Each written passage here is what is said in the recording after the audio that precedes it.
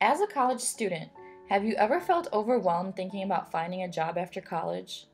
Have you ever felt underinformed about resources available to you? Do you feel unimportant in the political atmosphere? You are not alone. We found that many students identify with these beliefs.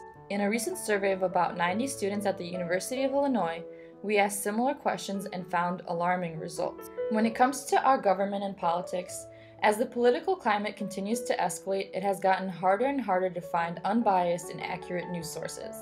We found that at least 1 in 4 students feel underinformed when it comes to politics. We know overall well-being is important, but is our campus providing us with the best healthcare? Only 15% of students felt confident in McKinley Student Health Center's ability to provide quality care.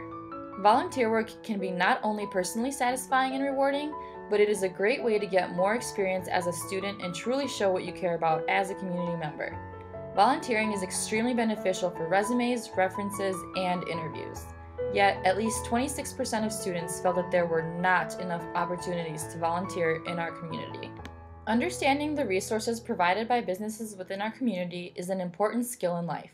Whether banking or starting a new business, our communities are an important space for potential employment and entrepreneurship. Our survey concluded that while 92% of students knew how to open a savings account, 75% didn't know how to apply for a loan and 87% didn't understand how to invest their money. Our survey also asked participants about the necessary resources that come with driving a car. We found that only 40% understood how car insurance works and that 1 in 3 students would not know what to do if their car broke down on the road. So why should you care? It's time to better prepare the future of our country for the real world. Although student attitudes may make it difficult to implement change across these categories, we believe that students really are concerned about their futures and developing life skills through which they can become independent. We also found other data that showed while 59% of students felt prepared to apply their knowledge to the real world, only 23% of employers felt the same way. Another project concluded that 21% of 18 to 24-year-olds simply missed the voting registration deadline, and another 6% lacked information on how or where to register.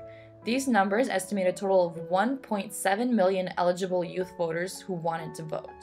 By combining forces, we can come up with a better way to educate students about the resources available to them and empower them to reach their full potential.